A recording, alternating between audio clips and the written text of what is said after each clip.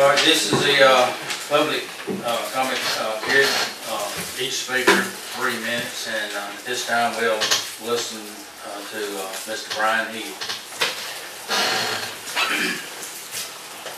All right. Shall I begin? Yeah. All right.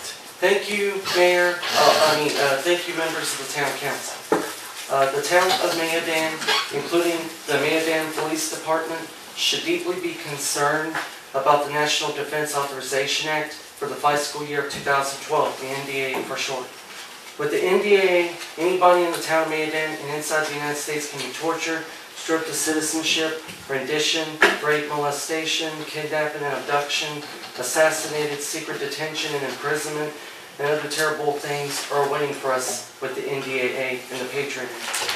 These terrible things can happen to anyone who could simply be accused of terrorism, even in the case where no court trial has been present and no evidence has been submitted. The federal government refuses to reverse the NDAA, and the Congress doesn't want to listen and just send formal letters, which is why I am making this case to the Town of Mayodan instead of Washington, D.C. Our Congress and Senate are dead, and in many cases except very few members such as Ron Paul, Rand Paul, and a few others. The exercise of the NDAA has been found to be in violation of the statutes of homicide, statutory rape, kidnapping, abduction, false imprisonment, and other laws that prohibit violent activity. The NDAA the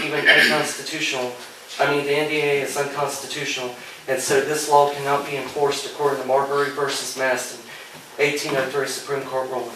I ask that the Mayodan Police and neighboring police do not obey any unlawful and unconstitutional orders, even orders permitted by the NDAA or Homeland Security.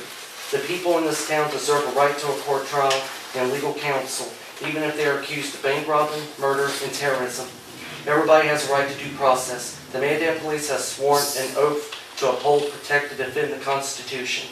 They must not engage in any illegal activities. The police are too honorable and good to ever be engaging in terrible acts. So I ask the Town of Mayodan, the County Commission, and the state government to pass a resolution nullifying the NDAA. Thank you. Thank you, Mr.